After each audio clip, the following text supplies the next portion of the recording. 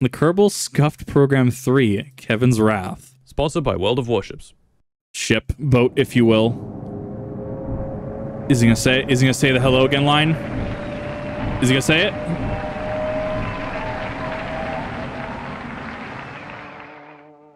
Hello again. I'm back in KSP. Nice. But why am I here? On Elu. That's kind of far away, isn't it? A little bit. Yeah, it is. Worse, it looks like we're stranded here for the foreseeable future. Mm-hmm. Great.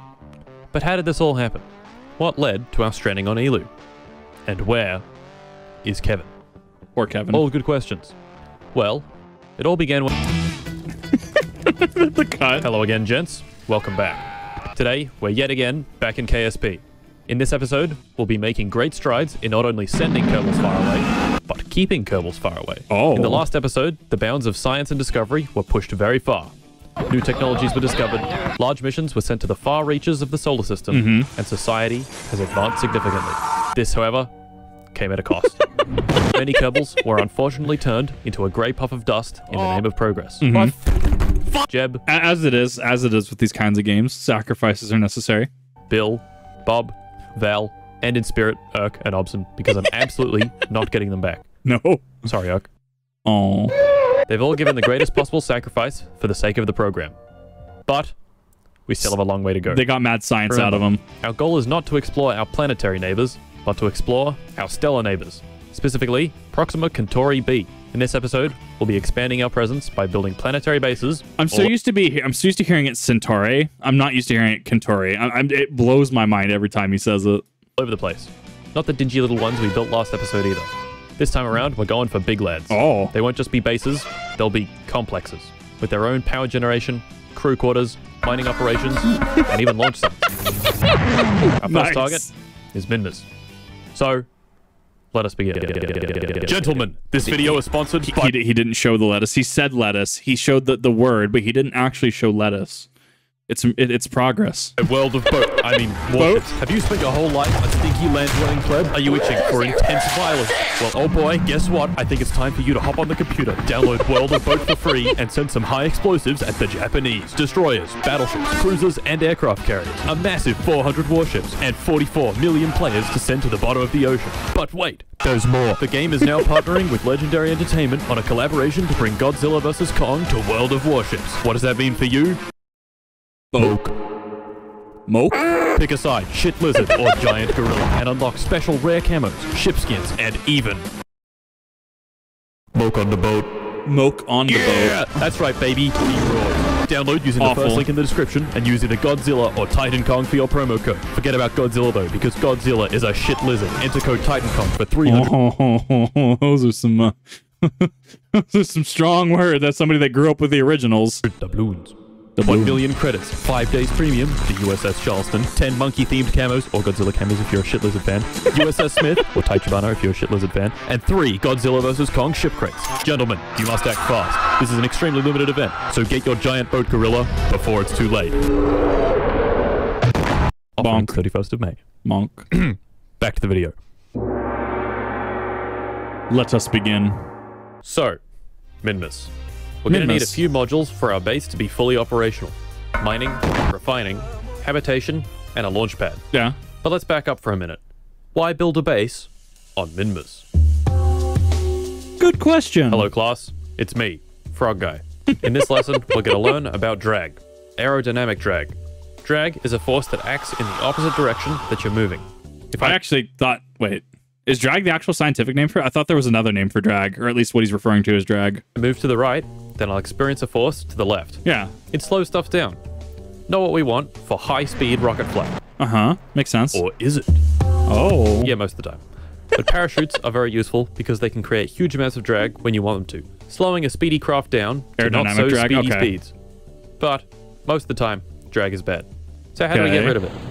Well, if we can find a way to lower these guys on the right, it'll result in this guy on the left also being lowered. Uh-huh. Maths. Now let's say, hypothetically... I mean, that's just balancing an equation. No drag whatsoever. Since all the terms on the right are multiplied together, and we know that anything times 0 is zero. Yeah. If any one of these numbers here is 0... Is 0. The other will be 0, right? Then the whole thing is also 0. Yeah. These guys on the right here can't really be 0. No. It must be greater than 0. mean our craft is a one-dimensional line. The drag coefficient can never really be 0. And if you made velocity 0, well... You wouldn't go anywhere. Yeah. Last we could change would be fluid density. Now this can actually be 0. Now I wonder, where is fluid density 0? Kevin. I mean... So, He has the return of Kevin, but not quite. come on. Please tell me. Is Ro, by the way? Really? No one? Guys, come on. It's Minmus, you fucking idiots. I've had enough. God, why would you just pay attention to what I... Fluid density being 0. Yeah, Minmus. There's no atmosphere. Meaning, drag is 0. Yeah. Good spot for a base, don't you think? Okay. Yes. So we want to build a base. What do we launch first? Simple. 3 things at the same time. Because otherwise we'd be here for far too long. The main habitation module, called Djibouti. The beam sections on the side, called Djibouti beam section. And the crane. Except the crane didn't work, so we went for this thing. The amazing, the incredible, big nuts. Loud does not equal funny. Also loud equaling funny. Big nuts will attach the beam section to the habitation module. So, let's launch. 3, 2, 1, go!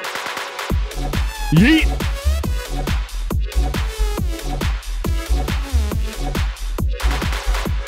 I love that he did actually go to college for engineering. It's actually really good. I'm going to try to tune down some of these music-only segments so YouTube advertisers and copyright don't get a little upset at me, because I've been getting upset recently. So I'm trying to cause as little contention as possible with copyright and advertisers. Bear with me. Even if it's fair use, they've just been getting a little rough. Loud always equals funny. Not necessarily, not inherently. But in cases like this, loud does equal funny. Rod. And they're all here. After several minutes of futzing around with big nuts and a couple of Kraken encounters, the beam sections were fully assembled. So, what next? Well, we're close to completely out of funds which are needed for expanding the base. So what do? A. Collect some easy money by completing contracts. B. Sell off some science and reputation for a quick fund boost. Or C. Liquidate all capital assets and divert the funds into a multi-billion-dollar joint venture with Amin Hassan Nasser, president of Saudi Aramco Petrochemicals, to build the largest, most powerful, and most profitable chemical refinery ever built. Oh, I mean, that is an option as well. Just liquidate capital, go ham into a venture. Yeah, I mean, I guess that makes sense. Risky, but effective. I think the answer is pretty clear. After an hour of turning ore into monopropellant, or cash into more cash, we have arrived at 5 million funds. More than enough to make the rest of the modules for the base. Alternatively, open up an OnlyFans. All I'm saying is 5 mil is 5 mil. I mean, 5... be a lot I do for 5 mil.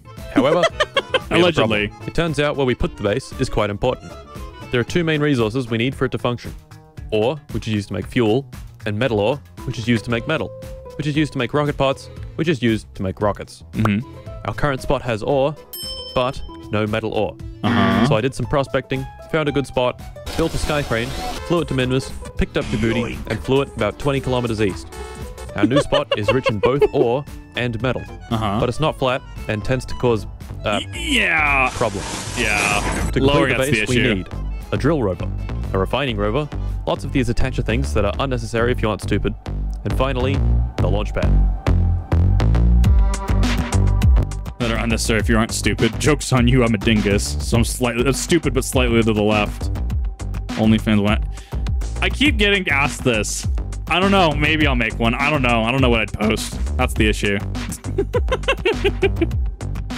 Kind of need to just do it to take the name so no one else takes my name.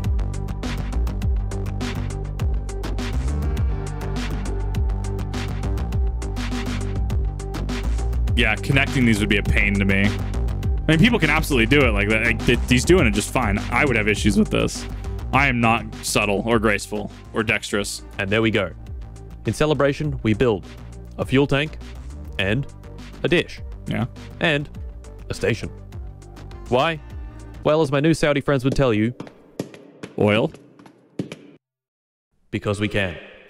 This Minmus base will be our new point of rocket launching. And our first mission from it will be... Phase 2. Gilly. If you think Minmus's 0.05 G is far too much gravity, try Gilly with its 0.005 G. Oh. That's 10 times lower. Yeah, it's Not a only is the factor 10 gravity lower. incredibly low on Gilly, but it's quite far away, so being able to build things there is a big, fat dub. This time, Yeah. I'm going to send a single rover that can do all of the functions of the Minmus base, but badly. This rover will be the start point for yet another base. Its name? One. Instead of launching from Kerbal with a huge, annoying launch vehicle, we can simply build it on Minmus and ship it to Gilly from there. Not only will this be easier, but it also won't cost any funds at all. Not that that matters. After a Yeah. painful construction process, it's on the pad, fueled up, and ready to launch. So, let's launch. The soundtrack he's done is killer. You could tell he's really doing a lot. He upgraded his kit for this. It sounds good. It looks good. It's very functional. Like it's really cool seeing going from episode 1 into 2 and now to 3, just how big the quality has increased. It's actually really cool. I love seeing evolution of styles and how people find their niches. It's awesome. There we go, boys. One has landed. As a test, I quickly whip up a small science rover, build it up, and drive it around. Zoom. However, around this time, this started happening. What? What? Repeatedly. I switched to the Minmus base, and then this happened. Oh. Wait a minute. That's not.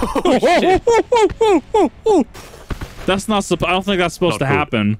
Luckily, I had turned quick saving and reverting back on because of this exact bullshit being a possibility. Yeah. So the bases weren't gone, but they were kind of useless in this state. Wiggle. Dang. Wiggle. So for the next base, I decided I would... Base 3. For this base, I've made the executive decision to launch it from Kerbal. I had a plan for this particular vessel, What? and it was big. Luckily, our boys at Saudi Aramco had been pumping and dumping non-stop for the past several months, netting us a very large amount of funds to work with. 26 million to be exact. Excellent. This would be necessary, as this next base would be quite large. So large, in fact, that 26 million wouldn't actually be enough money. Now, we could have continued to convert Kerbin's crust into monopropellant until we reached the planet's core, but that would be boring. And I know we can do better. What we needed to do was find a different resource to sell. You see, our great, strong partnership took boring old ore and converted it into boring old monopropellant. Right. This would be the most efficient conversion without mods, but we have mods, so let's use them. Oh. Behold, the different resources of KSP Interstellar. There are a lot of these, and some of them are worth quite a bit of cash. But one stands above the rest. Antimatter. Oh. 1 kilogram of this stuff is worth a ridiculous 108 million funds. However, we can do even better. Oh. This is the diamagnetic antimatter container, which doesn't just store antiprotons, but full antihydrogen, which you can store with much higher density. In fact, right here, you're looking at 1,000 kilos, or 1 ton, of antihydrogen, which is worth 108 billion funds. Right. Now that is a lot of dollar. That's $1. $1. So, let's partake in the ultimate drug run and go fill it up. But first, what is antimatter? Oh, this is one of those weirdly contested subjects Hello in again, science. class. Welcome back. Particle physics. Sounds complicated, but it's really not that bad. Firstly, we begin with water. Right. If you were to zoom in really close to water, Atoms? you wouldn't see anything. But if you could see something, you'd see water molecules. Lots of water molecules. Oh, we're going molecules before we go to atoms. Okay. Let's pick one of these molecules and look at it even closer. At this scale, Oh, boy. I remember this. Yeah. Oh, it's been a while since I've looked at actual orbitals. Man, electron orbitals are wild. I'll tell you what. Because hydrogen has 1 electron in its orbital, and thus it binds it. Oh, I wasn't bad at science. I just didn't like my chemistry teacher. She didn't teach it. No, she taught in a weird way. you can see that water is made of 2 hydrogen atoms and 1 oxygen atom. Yeah. H2O. Yeah. Let's ignore the It's 2 hydrogens and an oxygen. That's what the subscript is. oxygen for the time being and zoom into one of the hydrogen atoms. At this scale, we see that the hydrogen atom Electrons are going around. Protons and neutrons should be in the center. itself is made of 1 proton and 1 electron. Protons have mass and a positive charge, Yes. and electrons have almost no mass and a negative charge. Yeah, that's why they're outside. Protons and electrons, and also neutrons, which have no charge, Yep. make up matter. If we have a close look at oxygen, we see that it itself is made of 8 protons, 8 neutrons, and 8 electrons. Yeah. So where does antimatter come in? Well, it's basically the opposite of regular matter. Antiprotons have negative charge, and anti-electrons, which are actually called positrons, Positives. have Okay. a positive charge. Interesting. This means that antiparticles and regular particles are attracted to each other. So, what happens when they touch? Mass amounts of energy is created. Well, mass amounts of energy, because energy cannot be created nor destroyed, mass amounts of energy get released. Annihilation. All their Yeah, mass I gets guess that's converted to fair. energy by Einstein's famous equation, E E. = mc squared. E being energy, m being mass, and c being the speed of light, which is squared. Yeah. C squared happens to be this number, 9 with 16 zeros on the end. So if you had 1 kilogram of antimatter and mixed it with 1 kilogram of regular matter, you'd have this number of joules. That's a lot of joules. energy. Or Joules is a unit of measurement for energy. 21 megatons of TNT Yep. in 1 kilo. Pretty good stuff. Which means our lovely 1 ton of antimatter is the equivalent of 21 gigatons of TNT. Yeah. Very big. But still 5,000 times less than the Dino Destroyer asteroid. Now that was a big boy. Big, thick, if you will. Back to the challenge at hand. Collecting antimatter. Challenge number 1. You can produce antimatter in Kerbin, but it's difficult and slow. Not ideal. No. The other way to get antimatter is through using a collector. In space, there's actually a fairly large amount of antimatter just floating around. If you're smart, I actually need to dig up. I need to see what advancements we've made in regards to antimatter theory and science. It's been way too long since I've actually delved into modern science on that. you can use strong magnetic fields to capture this antimatter and store it. This is great, but it only works in space and works best near strong magnetic fields where there are lots of particles whizzing around. Kerbin has a magnetic field, but it's quite weak. Yeah. So do all planets in KSP. But they all suck compared to our big green friend, Joule. Suck. At exactly 9,000 kilometers in altitude, on a Yeesh. perfectly circular, 0-degree orbit, you can get the Orb, if you will. highest possible antimatter flux. You can also stack up collectors and start collecting in the tens of grams per hour. Tens of grams. Big stuff. Big money. However, there is another problem with this method. The collectors can only collect antiprotons, not positrons, which can only be created in a cyclotron. So, we need lots of collectors, a cyclotron, a power source, generator, radiators, and of course, engine for getting to Joule. Behold, the Warren Buffett. Let's strap it to the most powerful rocket ever built and send it up.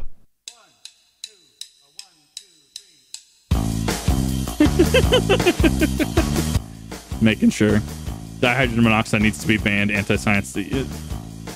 Like, I hate that people just think that way. Like, they don't realize what they're saying, and that's really an issue. Where ignorance is in fact the worst thing you can have. Like H2O, you mean what?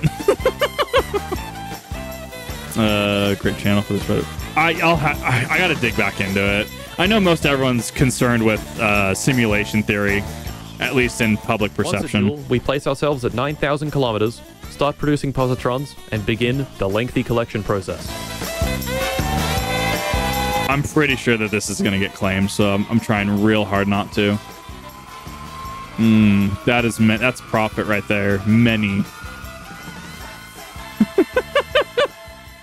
And after a mere 6 years of spinning around the big green boy, the container was filled with a ridiculous 1 ton of antimatter. Nice.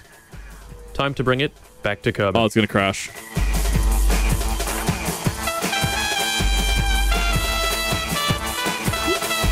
You know, it looks weird, but I'm sure it's incredibly functional. The issue is that I'm pretty sure it's gonna get claimed, so I lower the volume to prevent it from, getting cut and monetization issues. Because YouTube has not been playing nice the past few months. Other creators can attest.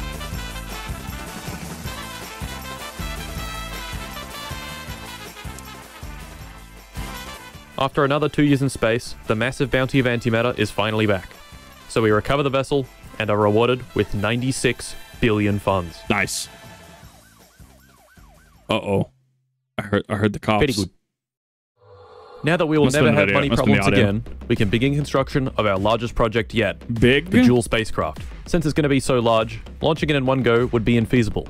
So instead, the program has decided to launch it They're in launching it in installments and making it in orbit. Interesting. several smaller chunks and perform what is known in the business as orbital assembly. Yeah. This would require many launches, but once assembled, we would have a real big boy in space. Not just any big boy either. This would be a proper spaceship.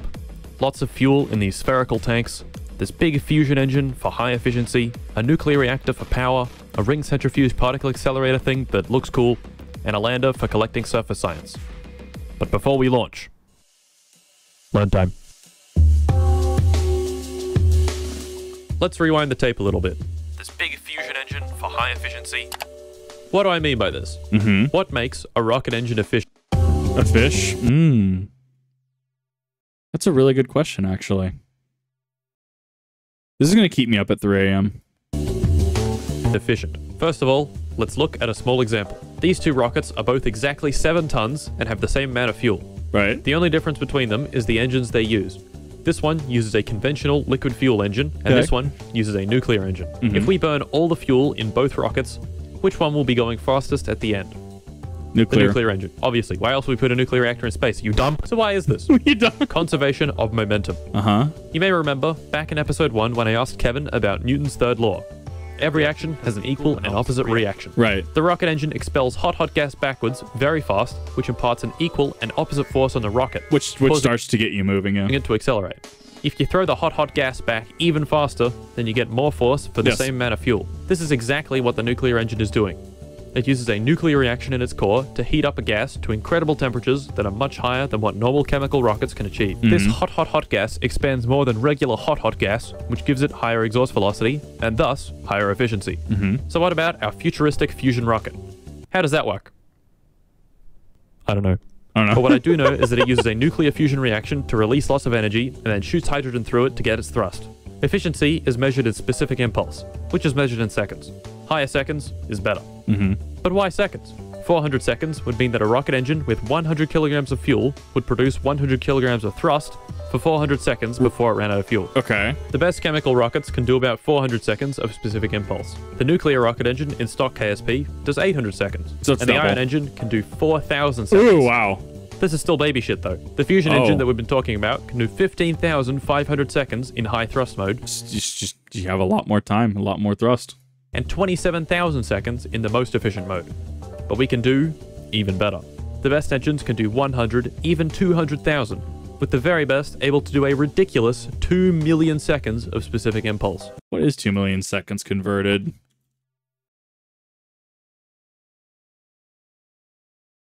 That is 2 million seconds, minutes, days, hours.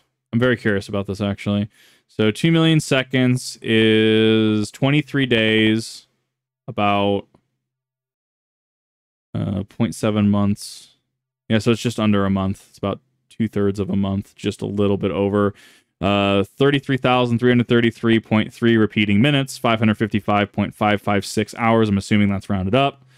23.148 days, 3.307 weeks. Long time. These engines are so powerful that they can realistically accelerate the craft to a significant fraction of the speed of light. Yeah. Very nice. Very nice. Anyway. Very good. Back to the Joule mission. We've got a few modules to launch.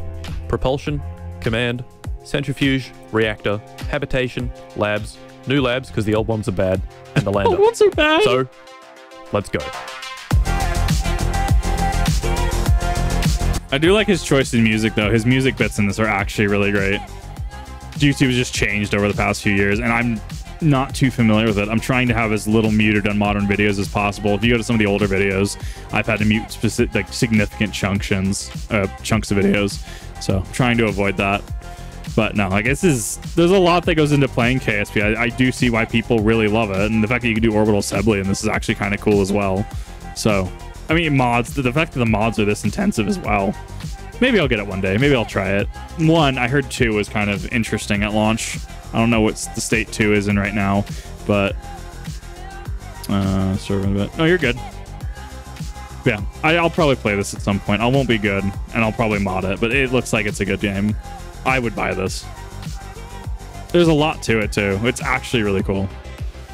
Once the spaceship was fully assembled, I went to give it a name. But what to name it? Something that is definitely the Big Funny.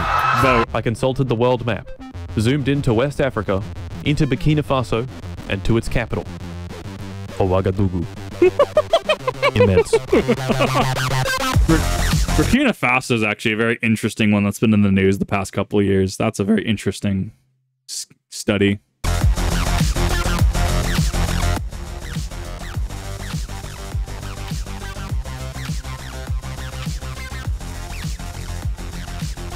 Because like, you know, I thought about traveling, so that's places that like, hey, they're restricted for travel have come into my feed.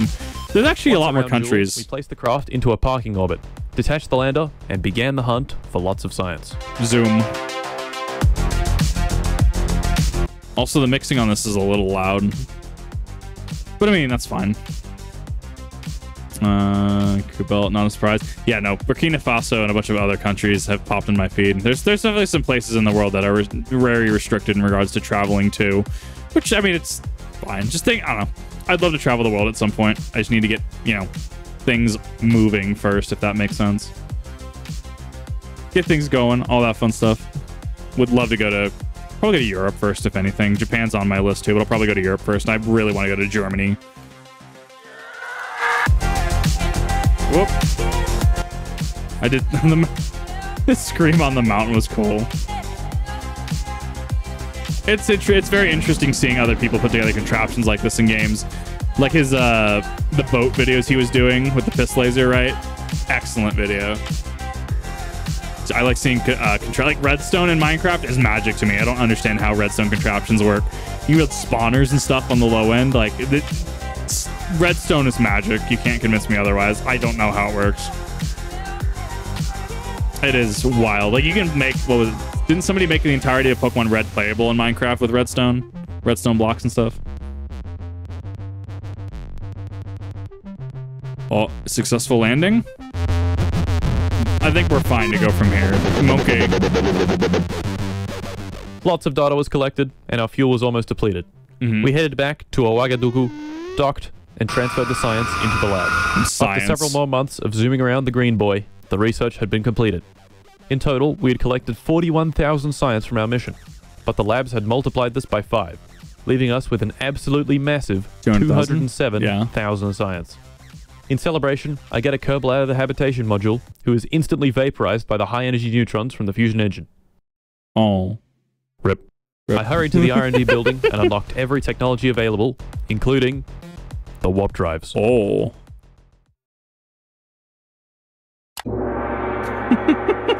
Our next base will be on the surface of the furthest planet in the Kerbal system. Good old Elu. I've learned from our previous surface-based mistakes and placed everything necessary for the base to function on one vessel. Its name...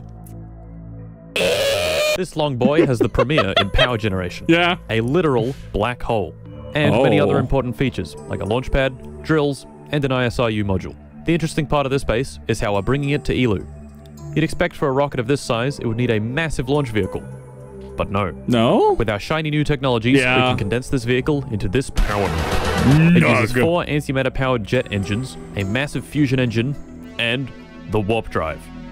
There's so much power there. So let's launch.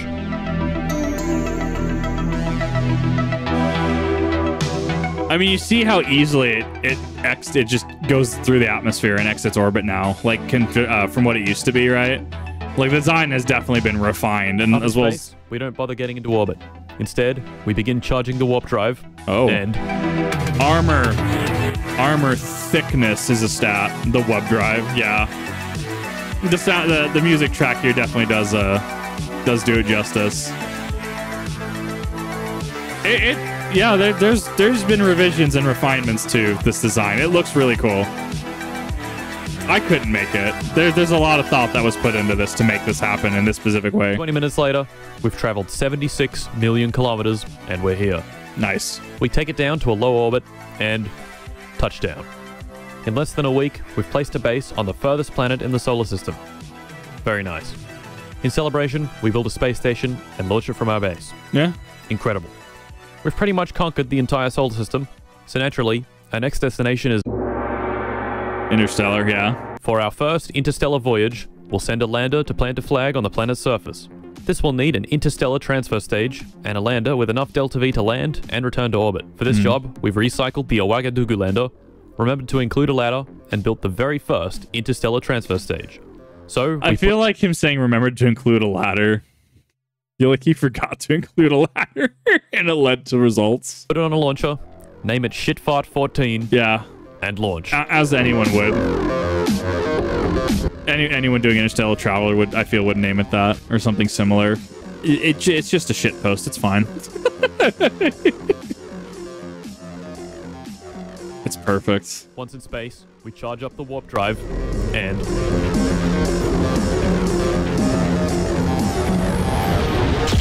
Massive boost of speed.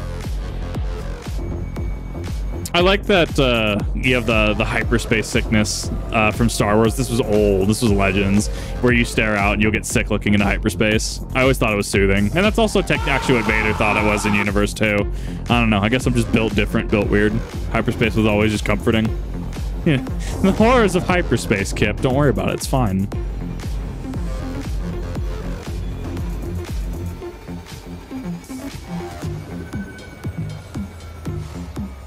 Maybe. Here we are, boys. Proxima Centauri. And her small exoplanet, Proxima Centauri b. We detach the lander and fly it down to the surface.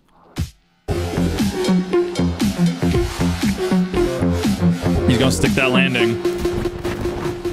Maybe. It's also a little loud in my ears as well, so I'm kind of trying to adjust the audio for me. Ow. I actually sneezed at the exact moment that happened. That was wild. Oh no. Oh no.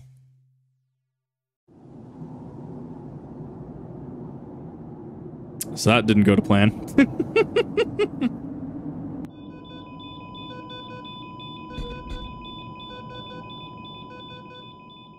ODST drop on POP.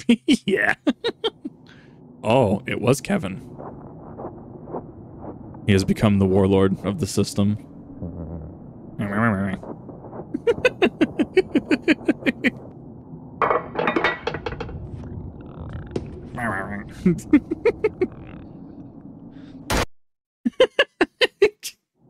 Episode 4 is going to be wild. Oh my god, it's going to be wild. World of Warships. World of Boat, if you will. That was excellent. I love going back through seeing Martin's science because it reminds me of my days when I actually was decent in school, but just didn't quite ever do anything with it. What were your thoughts? Are you excited for episode 4? Are you excited for Kevin, the return of Kevin? What are your thoughts on KSP? Did you build anything to that level or beyond? Let me know in the comments section. I will see you in the next